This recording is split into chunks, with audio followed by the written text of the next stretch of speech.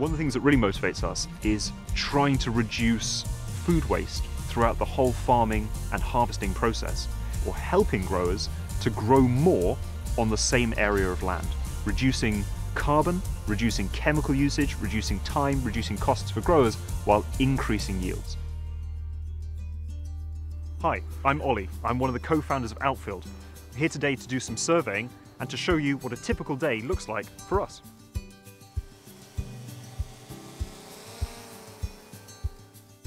So one of the big things that we provide for farmers is we tell them how much crop, how many tons of apples they're expecting to get from their orchard that year.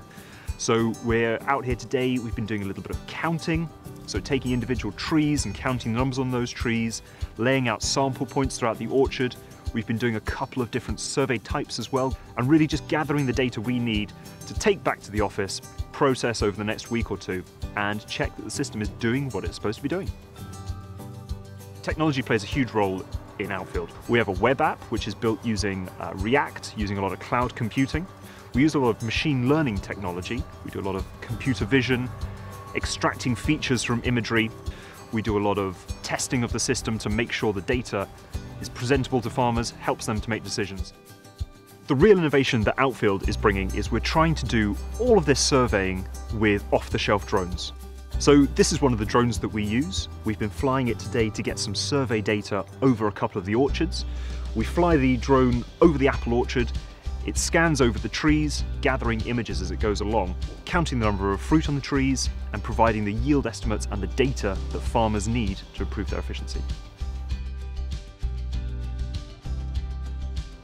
On a day-to-day basis, my role is super varied. There is no normal day for me. I think the best part of my job is building brand new things and not knowing by the end of the day what you'll have built that wasn't there at the beginning of the day. I think agritech and agriculture as a wider sector is a really exciting industry to get into, especially over the next few years. A lot of sectors of the industry are really digitizing quickly. There's a lot of robotic systems, a lot of surveillance systems coming along, making the industry more efficient. And it's going to be a really exciting space to work in for the next few years.